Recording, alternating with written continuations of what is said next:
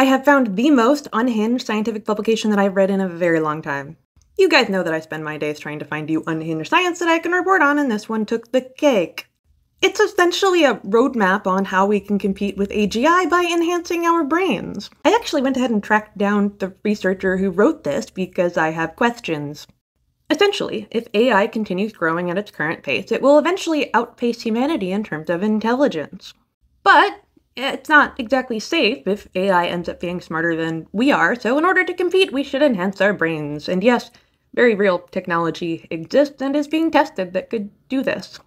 The paper posits 3 main ways to do this.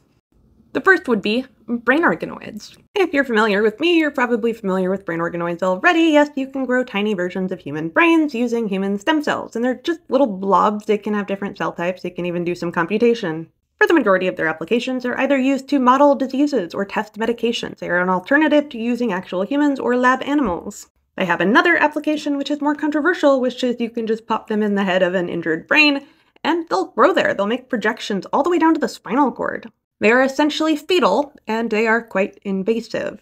But there is the concern that what does it bring along with it, and how much of you is you? So for example, if you were to get brain organoids made from the stem cells of a healthy person and that was put into your brain, would you still have the same behaviors? Will they come with any memories? And could they be used to enhance our intelligence? Nobody knows the answers to these questions. What we know about brain organoid augmentation, we do know that you can take human neurons, and if you allow them to grow in the skull of a mouse while they are developing, they may end up being more intelligent. We've talked about that. However, if we improve our brains by using genetically enhanced brain organoids, that has a risk to our sense of self. Our brain is kind of all that we are. So it creates a ship of Theseus problem. How much of you can we replace and still end up being you? That also may not be enough to outdo the robots. So what if we just enhanced our brains with brain-computer interfaces? That's happening already. We're already seeing applications where it can restore function. What if we could become more intelligent? This could endow us with certain kinds of superpowers, and yes, that is very possible, and it's not that different from our use of our phones. However, if you have something in your brain making you more intelligent and it is robotic in nature, what about agency? Who really is making the choices, and could that be used by an outside entity, like the robots?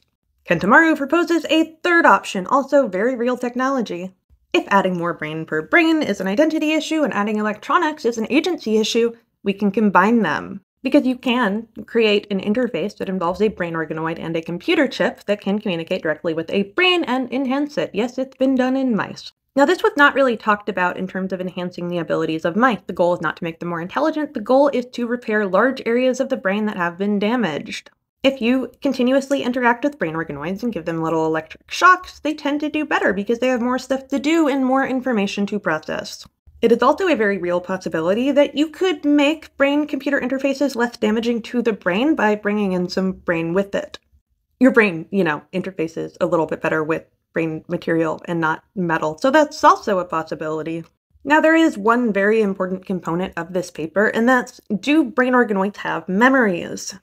Yes, it's been demonstrated on more than one lab and more than one condition that they have both short-term memory and long-term memory.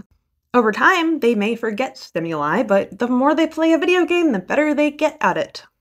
They respond to stimuli as if they know what is going to happen. This is not the same as having things like episodic memory. We are talking about little blobs of brain goo. They're kind of memristors, but biological. In robotics, a memristor is something that remembers the voltage that passes through it, very similarly to how our neurons work, but it's a little bit different when you have a little brain blob. So the question: if you could take a brain organoid and put it in your brain and have it come with technology, could it then enhance your cognitive capacities?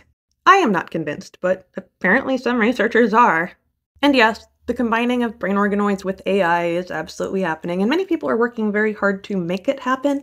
I have not seen a standard LLM be applied to a brain organoid where you can talk to it, and I really wish that was the case.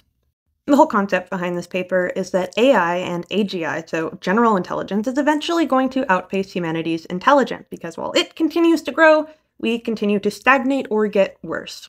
Though eventually, we may not be able to compete with the intelligence of a machine, and if we want to compete, we are going to need to augment ourselves, and here's a roadmap to why we should do it, how we should do it, and what issues might arise. So essentially, if you have more brains in your brain, you may not exactly be you. If you have a brain-computer interface that can change your actions, who's to say who is taking that action? It could be the robots, or essentially any other entity that could operate such mechanics. So having a combination of the two is probably the best idea. This paper was a wild ride.